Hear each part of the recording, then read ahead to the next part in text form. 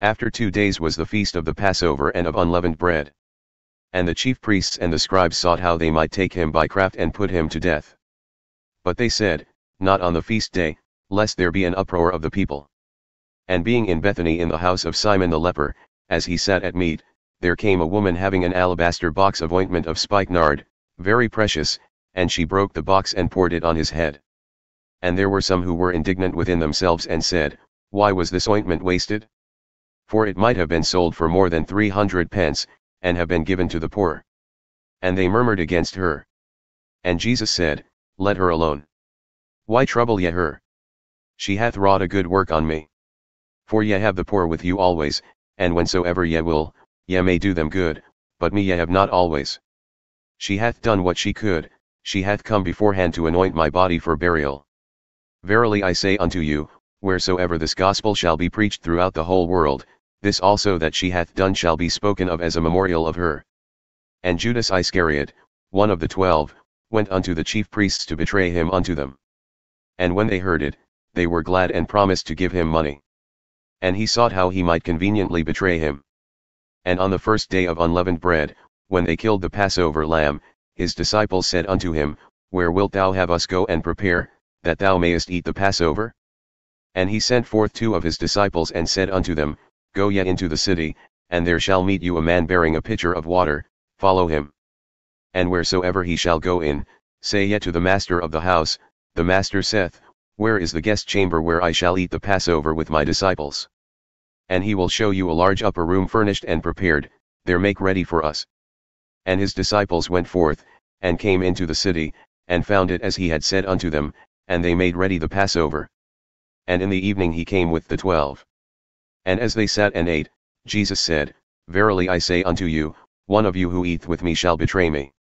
And they began to be sorrowful and to say unto him one by one, Is it I? And another said, Is it I? And he answered and said unto them, It is one of the 12 that dippeth with me in the dish. The Son of Man indeed goeth, as it is written of him, but woe to that man by whom the Son of Man is betrayed. Good were it for that man if he had never been born. And as they ate, Jesus took bread, and blessed and broke it, and gave it to them and said, Take, eat, this is my body. And he took the cup, and when he had given thanks he gave it to them, and they all drank of it. And he said unto them, This is my blood of the New Testament, which is shed for many. Verily I say unto you, I will drink no more of the fruit of the vine, until that day that I drink it new in the kingdom of God. And when they had sung a hymn, they went out into the Mount of Olives. And Jesus said unto them, All ye shall be offended because of me this night, for it is written, I will smite the shepherd, and the sheep shall be scattered. But after I am risen, I will go before you into Galilee. But Peter said unto him, Although all shall be offended, yet will I not. And Jesus said unto him, Verily I say unto thee that this day, even in this night, before the cock crows twice, thou shalt deny me thrice. But Peter spoke the more vehemently, If I should die with thee, I will not deny thee in any way. Likewise also said they all. And they came to a place which is named Gethsemane, and he said to his disciples, Sit ye here while I shall pray.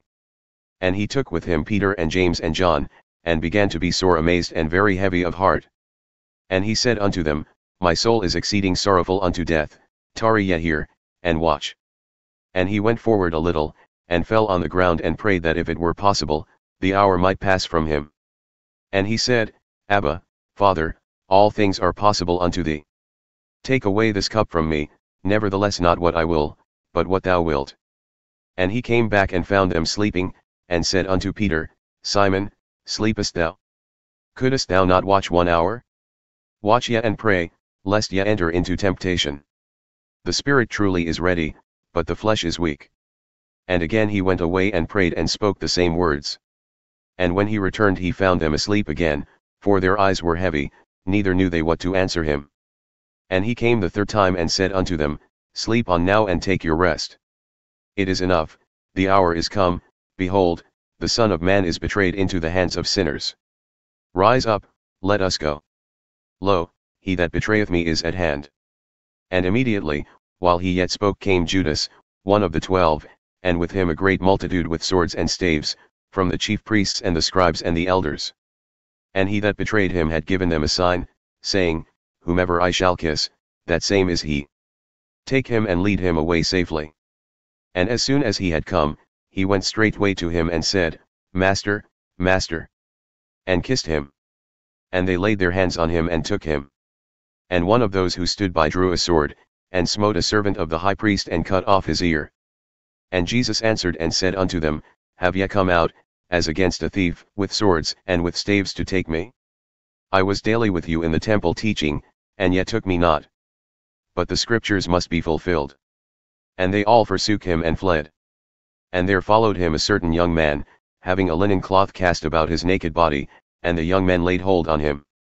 And he left the linen cloth and fled from them naked.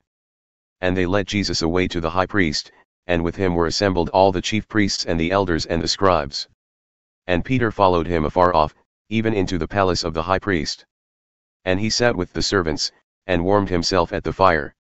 And the chief priests and all of the council sought for witness against Jesus to put him to death, and found none. For many bore false witness against him, but their witness agreed not together. And there arose certain ones who bore false witness against him, saying, We heard him say, I will destroy this temple that is made with hands, and within 3 days I will build another made without hands. But neither did their witness agree together. And the high priest stood up in the midst and asked Jesus, saying, Answerest thou nothing? What is it which these witness against thee? But he held his peace and answered nothing. Again the high priest asked him and said unto him, Art thou the Christ, the Son of the Blessed? And Jesus said, I am, and ye shall see the Son of Man sitting at the right hand of power, and coming in the clouds of heaven. Then the high priest rent his clothes and said, Why need we any further witnesses? Ye have heard the blasphemy. What think ye? And they all condemned him to be deserving of death. And some began to spit on him, and to cover his face, and to buffet him, and to say unto him, Prophesy. And the servants struck him with the palms of their hands. And as Peter was below in the courtyard, there came one of the maids of the high priest. And when she saw Peter warming himself, she looked upon him and said, And thou also wast with Jesus of Nazareth. But he denied it, saying, I know not, neither understand I what thou sayest. And he went out into the porch, and the cock crowed. And a maid saw him again and began to say to those who stood by, This is one of them. And he denied it again. And a little after, those who stood by said again to Peter, Surely thou art one of them, for thou art a Galilean, and thy speech agreeth thereto. But he began to curse and to swear, saying, I know not this man of whom ye speak. And the second time the cock crowed. And Peter called to mind the words that Jesus had said unto him, Before the cock crows twice, thou shalt deny me thrice. And when he thought thereon, he wept.